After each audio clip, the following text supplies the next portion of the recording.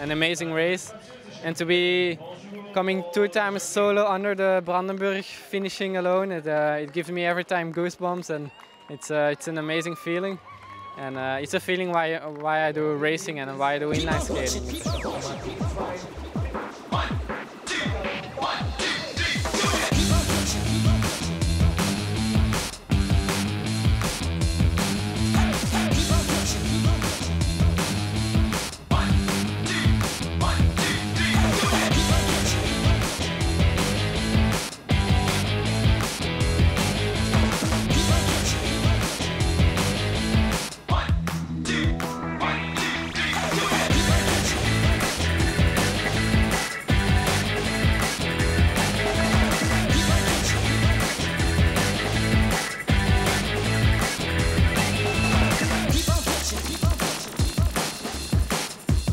I'm really happy to win this again. I've been looking forward to this race for a couple of weeks now. Yeah, it felt like there was a lot of wind, so I didn't think we would break the record, but yeah, of course it's nice. If you win and the record is there for you, that's nice.